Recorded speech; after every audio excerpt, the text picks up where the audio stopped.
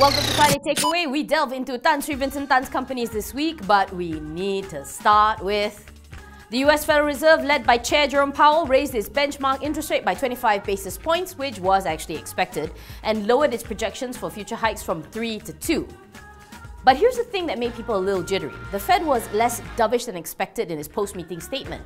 So while it said that the hikes would be appropriate, most had been expecting them to kind of ease up on the gas a little.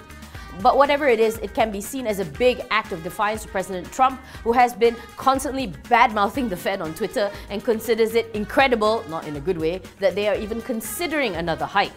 The ringgit and regional currencies also saw a knee-jerk reaction to the development and some definite weakening. Consensus is expecting USD MYR to trade between 4 ringgit 15 and 4.20 in the near term. Back home, it was a busy week, ranging from news that former UMNO chief Datuk Sri Zahid Hamidi was stepping down to the fact that Malaysia is apparently taking Goldman Sachs to court. But on the corporate side, the Securities Commission is maintaining its decision to reprimand and fine Lotte Chemical Titan due to their failure to inform the SC of material developments prior to its listing in 2017. Naughty, naughty. Lotte Chem said that they are currently conducting internal reviews and seeking external advice, but the SC also showed their ultimate displeasure at bankers Maybank and auditors Ernst & Young for letting the mistakes even happen in the first place. Finally, you have to feel a little for IHH Healthcare. Not only is Khazanah apparently considering paring its stake, but after what seems like months of courting, IHH's mandatory open offer for the 26% in India's Fortis Healthcare has been halted following a court ruling.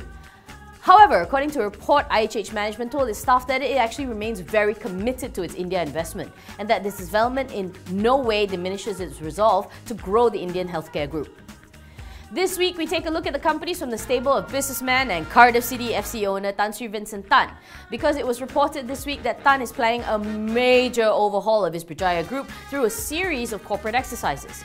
So this week, we pit its flagship Berjaya Corp, which is at the heart of the restructuring plan, and whether it will get a new lease on life, versus Berjaya Food, with its Starbucks crown jewel on one side of the scale and its struggling Kenny Rogers business on the other side. So let's begin. A more pertinent question would actually be, what do they not do? Berjaya Corp is Vincent Tan's flagship company, a conglomerate with history dating back to 1984 and covers absolutely almost everything: property, consumer marketing, hotels, motors, and of course F&B. So Vincent Tan announced this week his big plan to restructure his businesses because, according to him, the group's listed entities, Beeland, 7-Eleven, B Corp, it's all undervalued, especially B Corp since it's a very diversified conglomerate, as we pointed out. This is a lot to take in, so okay, bear with me. Right, B Corp is in the middle of selling its Four Seasons Hotel and Hotel Residences Kyoto for almost 3 billion ringgit, which will translate into a divestment gain of 400 million US dollars. Then B Corp has the funds to possibly take 7-Eleven private. In the meantime, B Corp may carve out Beeland's assets and list them in Singapore, and that he is also intending to inject his private assets into Berjaya Media, given that his business has not been going that well. It is true though what Vincent Tan said, B Corp's share price has not been doing that well. And even when the news broke on Thursday, the share price didn't really jump. The word you're looking at here is churn, because although volumes were heavy in comparison on Thursday with over 35 million shares traded, the stock again did not move that much and has always moved within this very tight band. Okay, it should be pointed out that B Corp, Beeland and 7-Eleven all said to Bursa Malaysia that all these plans were just major shareholder Vincent Tan's personal ideas and strategies, and apparently the boards have not been aware or even discussed such plans. And keep in mind that hotel, it's still not sold yet. Also, B Corp's results have not been the best, let's say. It ended FY18 with about 377 million in the hole because all its businesses across the board did not do well. But it did manage to return to the black for its first quarter of FY19 that ended in July, mostly due to a one-off disposal of a subsidiary and better revenue from gaming. Nobody covers this stock, but if you judge by the historical performance, highest close was 39 cent back in May, the lowest was 27 cent, and average for them, 30.5 cent. B Food, like its name suggests, has three main F&B properties. The oldest is Kenny Rogers Roasters, where it is the worldwide franchise holder. Did you all know that? Well, its star is undoubtedly Starbucks. It also runs Jollibean, by the way, which sells soybean-based food. Solid earnings is the name of the game, and for its second quarter of FY19, it saw net profit improve by 21% to just over 7 million ringgit. Now, this is actually mainly due to higher same-store sales growth from its Starbucks cafes and the opening of new outlets. The group had earlier said it would plan to open around 25 to 30 new stores for FY19, which actually ends, by the way, for them in April next year.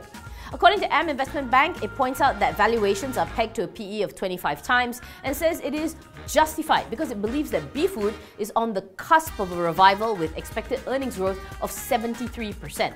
So while the coffee is good, its Kenny Rogers Roasters division continues to temper results as it continues to close stores, namely from 81 to 75 in the last reported quarter.